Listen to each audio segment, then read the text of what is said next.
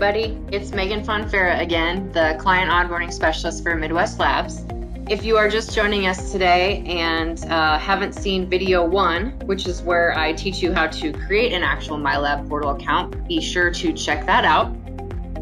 And today I'm going to walk through the actual sample submittal process. So the key thing at Midwest Labs is sending in proper paperwork. This helps us determine not only who you are and what tests you want, but it helps us efficiently get that entered into the system and then have your turnaround times be as efficient as possible. So once you get logged into your portal account,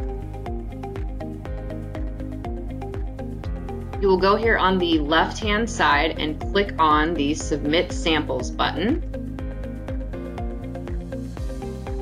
This is a Midwest Labs account that I'm using. So drop down. So what you're gonna do is select a category. So let's say we're doing agriculture. Let's say we're doing our soil samples. So you'll select agriculture as your first sample drop down.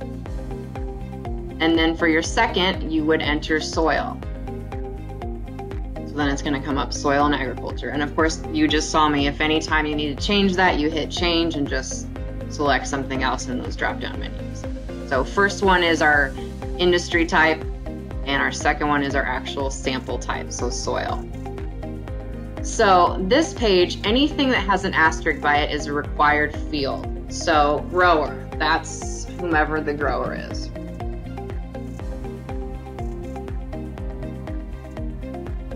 Farm, I mean, this is totally up to you. It's not required, but you can put in whatever you want here for farm as well as field. Don't need an email here, and you don't need to use comment unless you need to let us know something or an additional test to add that you might not see in here. So down below, you're going to want to fill out your sample ID. And what sample ID is, think of how you have your samples labeled. So say you're sending us 4 samples today of soil. We're going to hit that plus button and do 3 additional samples and click OK.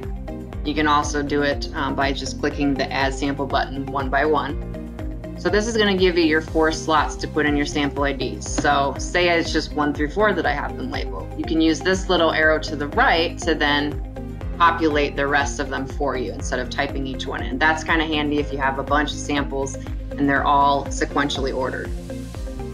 Over here is your test drop down. So what you're going to do is click on that, and let's say you always run the S3C package. The nice thing is, if you want to check out the other test packages or maybe don't know what you're sending, you can populate it below, and it's always going to go below the test box. That's in case you have multiple tests. You can click on this little I next to the package, and it's going to bring up everything that's included in that test package, as well as the price. And it's probably saying 0 because it's my account, but this is where it would say your $26.50, you know, with Rex or without. You can also add in other packages as well, like I told you before, so it will populate below, and then you can again view what's in that test. So let's say you're going to do these tests on all 4 samples. Again, just use that. Okay, and you are required to fill in the depth over here to the right, and it's going to be in a digit dash digit B past 6 inches. So you can again use the arrow to the right. And this is where you can add recommendations. So if you do have a crop you need to add there, and then if that's the same for each one, again, just use that arrow. Now you'll notice here I have these little orange exclamation points. So I'm going to click on that and find out what's going on. So it says incorrectly formatted fields. Example 0 through 6. So I'm not quite sure what's going on, but I'm just going to try it one more time. If something doesn't work, just err on the side of caution and just retype it. But you'll notice once I did that, all those little exclamation points went away. So when you have everything filled out correctly, there's no exclamation points, and also this review order button is lit up, so you can click review order. This is going to bring you to a summary page. You just look it over, make sure everything's labeled right, the test packages are your total price. is the page that comes up that you would be printing off. So it's got that barcode in the top, has our information here, and of course all of the information you just put in about your samples. So this is all we need in that box with your samples, and it has the address to the lab here so you know where to ship it. So you just essentially print this page off. You can always go into view documents once you've submitted an order.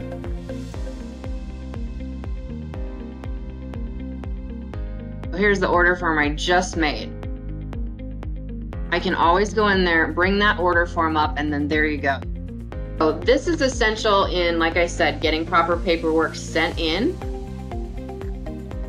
When everything's received and the turnaround time is complete and you have your results, you can log into View Reports, and then it will show your reports that are in progress, so that means they're not done just yet. And then it'll also view the submittal form originally, so you know what went with which result. But you can click on results at any time and review those. There'll be a checkbox next to your report that you can just select certain reports and then email them to yourself or just download them right here. So these two, well, let's download it or view it in a PDF. So that's going to bring it up in a PDF format, and then you can just print it out from there. And I thank you so much. And if you have any questions about the process, my contact information will be here for you. And I look forward to seeing you in our next video. Thank you.